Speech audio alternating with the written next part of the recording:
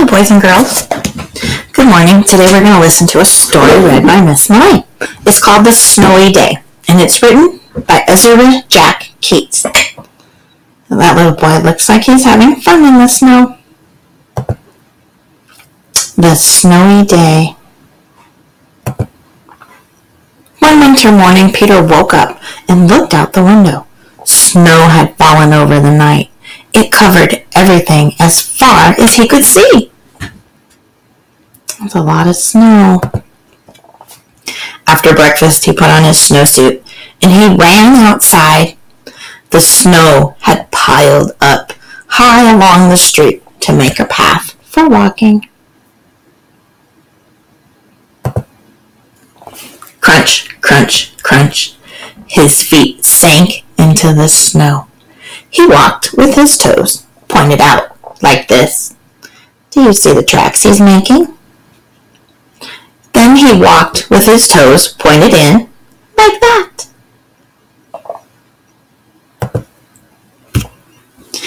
Then he dragged his feet slowly to make tracks. He found something sticking out of the snow that made a new track. Wonder what that is. It was a stick. A stick that was just right for smacking a snow-covered tree. What do you think's going to happen next? Down fell the snow, plop, right on top of Peter's head.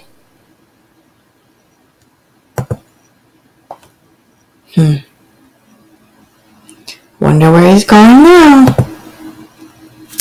He thought it would be fun to join the big boys in their snowball fight, but he knew he wasn't big enough. Not yet.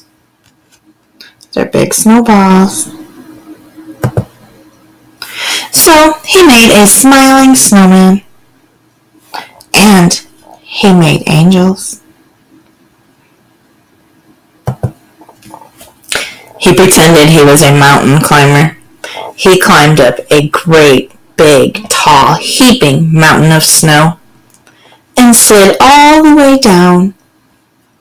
That looks like fun. He picked up a handful of snow and another and still another. He packed it round and firm and put the snowball in his pocket for tomorrow. Then he went into his warm house.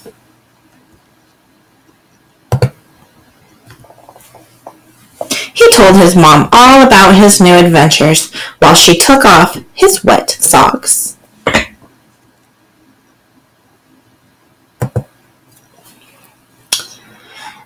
In the tub, he thought and he thought and he thought about them. Before he got into bed, he looked into his pocket. His pocket was empty. The snowball wasn't there. He felt very sad. Do you know where the snowball went to? What happened to it? His jacket looks a little wet.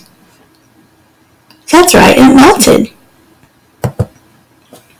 While he was sleeping, he dreamt that the sun came out and melted all the snow away.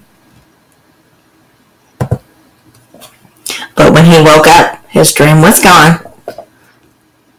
Looks like it's snowing again.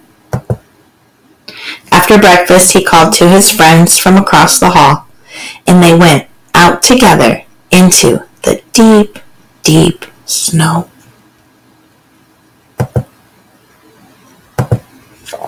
What was your favorite part?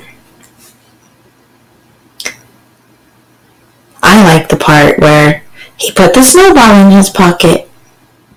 You can draw a picture and write your words. I like when he made angels, or I like when he made trucks. Tell somebody what your favorite part was. After you're done with your picture and you write your words, send a picture of your work to your teacher, please. Take care, friends. I'll see you soon.